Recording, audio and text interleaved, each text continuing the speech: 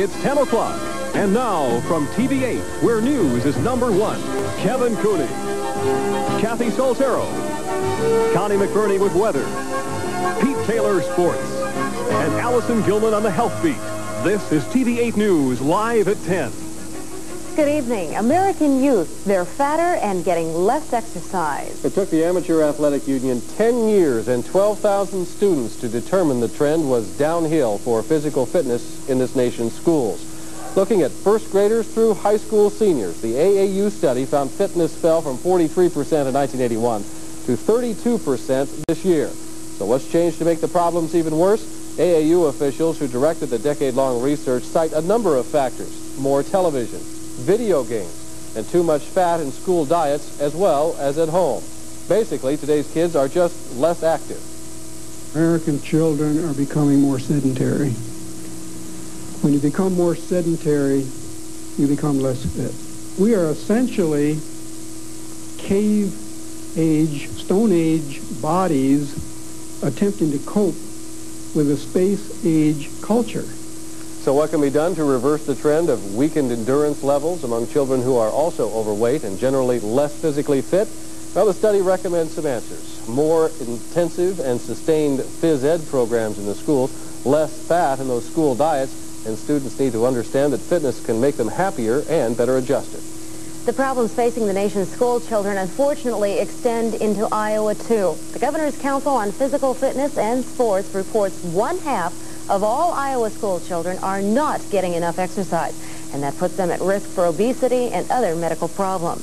TV8's Health Beat reporter Allison Gilman joins us with what's being done to improve the situation in the state. Kathy, before the school year started, members of the Governor's Council sent letters to every school superintendent in the state asking them for more vigilance on fitness testing for school children.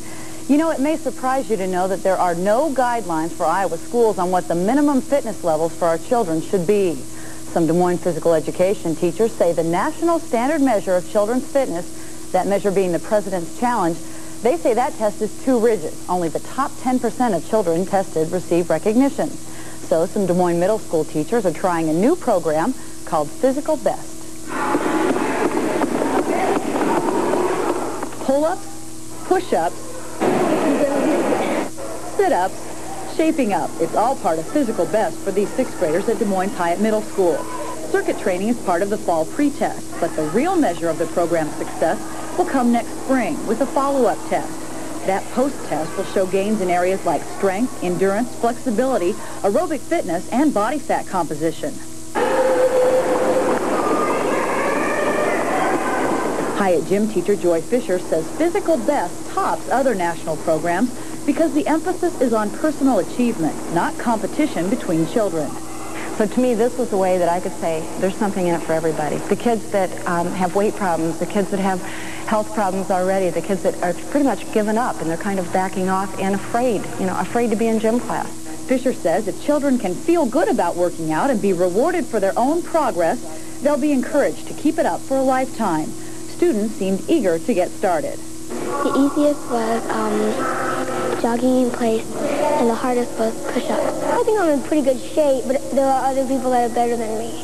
So you think you could improve? Yes, there's always a range for improvement. They're very competitive. How many students are expected to get recognition this year in this program? Fisher says at least half, if not more. They get recognition not only for the improvement that they make from this fall pre-test to the spring post-test, but also if they work out at home or do things with their friends away from gym class. So really what this is a motivation for them to include fitness as part of their lifetime goals, which is really a good plan. Sounds like it's really increasing the competitiveness, too. Thanks, Allison.